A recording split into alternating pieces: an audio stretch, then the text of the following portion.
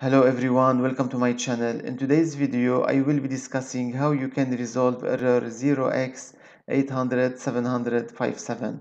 If you got that error, I will guide you step by step how you can resolve it. First thing first, you need to go to the search toolbar and type this PC.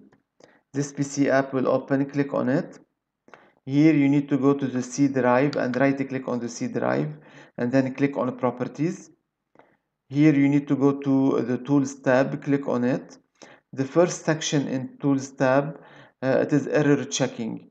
You need to go ahead and click on check. When you do so, it will check if there is any error in the system and it will try to resolve it. It will take a little bit of time. Okay, when you click on check, you need to now click on scan drive.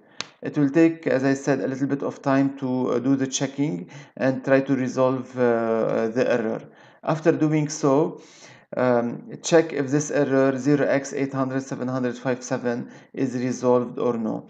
So I'm gonna close these windows because it will take a little bit of time to do that. But in case this error is not resolved, I will now guide you to another solution.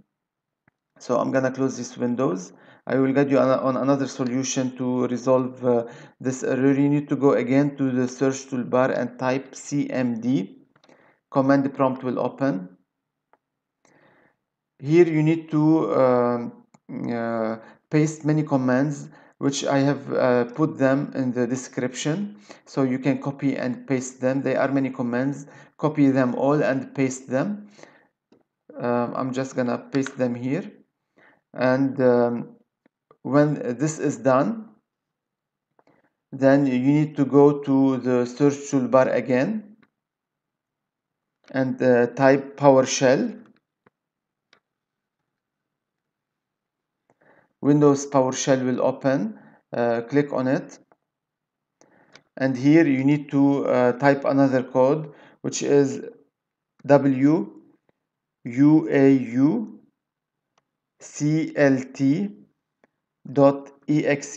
space /updatenow. Enter. After doing so, close this window as well, restart your PC and check this error. It should have been resolved. With that, I have come to the end of this video. Thanks for watching. I would like to invite you to subscribe to my channel to watch upcoming videos. Take care. Goodbye.